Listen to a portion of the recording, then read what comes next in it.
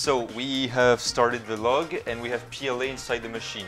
At the moment the PLA temperatures are right below 200 degrees. This is perfectly located within the window of temperatures of operation of the DevoClean Mid-temp. So we are allowed to push the PLA out of the machine with the DevoClean Mid-temp.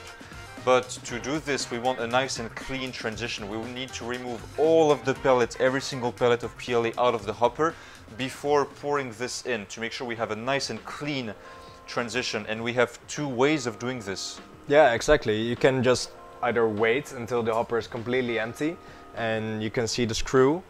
This can take quite some time. I want to speed up the process. So I'm grabbing a vacuum cleaner. Remove the grid first and then you can clean out the entire hopper. So we emptied completely the hopper from all of the PLA pellets. We can now pour in some DevoClean Mid-temp. At first, the output is going to be a mixture of PLA and DevoClean Mid-temp actually. So I'm putting in approximately 50 grams of DevoClean Mid-temp and I will keep adding small portions of it until all of the PLA is completely gone from the barrel, and I will keep adding some because we're going to heat up the temperatures afterwards. So from this point we're just waiting until all the PLA is gone, and then when we increase the temperatures we will keep adding some DevoClean Mid-temp. Okay, just to make sure that the hopper never runs completely empty, and also that we don't have a completely full hopper because that's just not necessary. No, yeah, so I'll keep an eye on the transitioning and we'll keep adding some of this. Sure. So now we can already see some DevoClean Mid-temp coming out. You can clearly see that it's hard to see from there, but it might be a bit mixed with the PLA. It's a bit glossy. So the rule of thumb here is that it should look like the pellets actually. So we have to wait a couple of minutes. So we waited a couple of minutes. I see now we have quite a clean output of DevoClean Mid-temp. So it's time to start increasing the temperatures without burning the previous PLA. So I'm gonna set all heaters to, what do we do, 300 degrees? 300 degrees is nice. It's in the overlap between the window of DevoClean Mid-temp and DevoClean High-temp. Okay. So I'm setting all heaters to 300 degrees. This will take some time, and in the meantime we have to keep on refilling the hopper. We have finally reached 300 degrees Celsius and we still have a clear output of DevoClean Mid-temp. It is now time to remove it and transition to the DevoClean High-temp. So we're going, just like before, to vacuum clean the DevoClean Mid-temp out of the fume hood and put the DevoClean High-temp.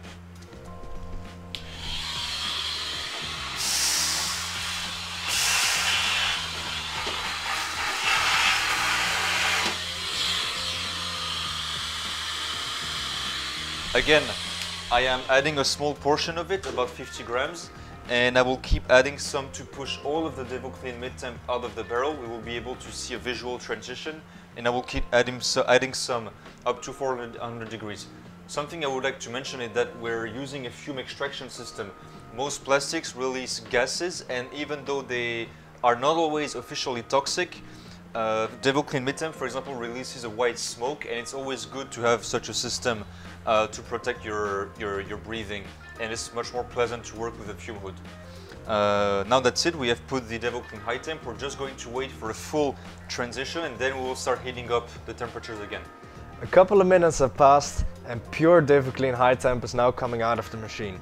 I can see this because it's a lot more smooth and it looks a lot more clear white. And a rule of thumb is that the output should more or less look like the input.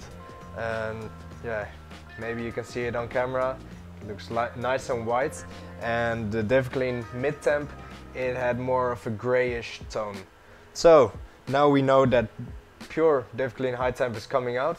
We can increase the temperatures to 400 degrees. And that's the last transitioning step before we can put in PEEK. So as you can see, we are currently purging with DevoClean High-temp, and this is what came out of the machine. So we can see two things. First, the DevoClean High-temp becomes a bit yellowish. That happens when you increase the temperatures above 360 degrees approximately. That's nothing to be concerned about. And also, and most importantly, we can see a lot of impurities and burnt particles coming out. Some black particles you can see in these bits of output. So it's a good sign. It means we're actually purging the machine in addition to doing the transition. We're going to keep doing this, and hopefully we can remove all of the burnt particles from inside the machine before reaching 400 degrees. But that is the point and the strength of DevoClean High-temp. It is very good at removing all of the carbonized matter. After around 20 minutes, all heaters have finally reached 400 degrees Celsius. During this process, Louis already showed that there was quite some dirt coming out while using the high temperature cleaning material. This is because it has quite a high cleaning capability because of its glass fiber content, and a lot of contaminants and burnt particles from previous tests came out eventually at these high temperatures between 350 and 370. And this is why we continued purging the machine, because we want to start our experiment with PEEK with a completely clean machine, because that can really influence the quality of your produced filament, and we don't want any contaminants in our material. Yes, we are going to release a complete guide on how to purge the machine, why, the theoretical reasons and the theoretical mechanisms in a separate videos. The link will be in the description as well. And what I would like to add is that it's very important not to do this step while being too hasty. It's very important to leave the machine stabilized at the starting temperatures you want, because even though we have new nozzles that cannot pop out of the machine anymore, it's still important to avoid any clogging. And with PEEK, crystallization can happen very fast. So you really want to wait until the temperatures actually reach the high temperature they're supposed to be set on before putting the PEEK. Don't rush into this step, and don't skip the end of this process. Exactly. So at this point, all heaters are quite stable at 400 degrees. I also can see it in the log. I see quite a straight line of the temperature, so we can put a PEEK inside the machine. So I'll do exactly the same as we did before during the transitioning phase. I'll just take the vacuum cleaner,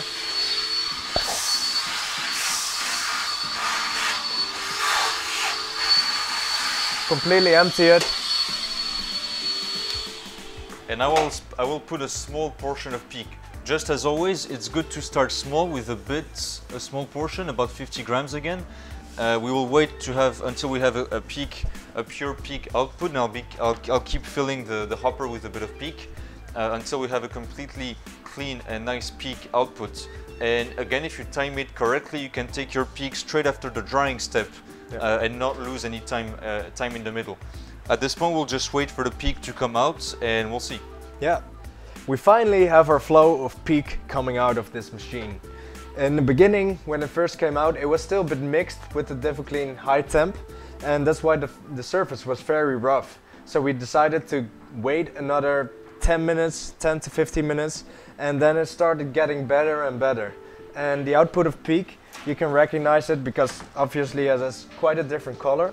And when it comes out, I'm not sure if you can see it on the camera, but it's quite translucent, because that's the amorphous and molten state. And as it cools down, it crystallizes, and then it becomes completely opaque and gets a light brownish color. Yes, so we have the output of PEEK indeed. It is a bit rough. One reason could be that the nozzle is too cold.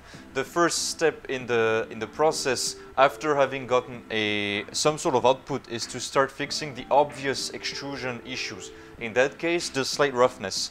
We have to keep in mind that the PID controlling system learns over time how to adjust the temperatures. So when you pour in your PEEK inside the machine, you might disturb the steady state that the PID controlling system had found before you put the PEEK. So we just give it a bit more time, and we keep this in mind.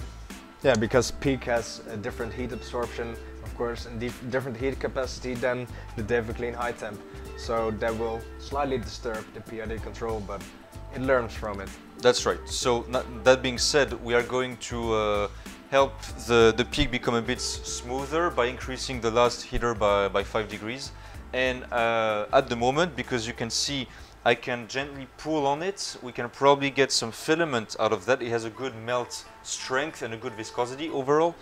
So in order to fix the issues that we cannot see with our naked eye, in that case the tolerance, we're going to need the help of our sensor. So as soon as you can do so, you should place your filament with some cooling, of course, inside the sensor and in between the two puller wheels to start letting the sensor do its job. And also because you're logging the experiment, you will keep track of all of this data. So that's what I just did. I placed the filament in between the two puller wheels, and we will start collecting data on the computer, and this over time will tell us how good the tolerance of our filament is. At this point, as I said, we are just going to increase by 5 degrees the last heater, and we're just going to wait again for the sensor to control the wheels properly, and we're going to give it a bit of time.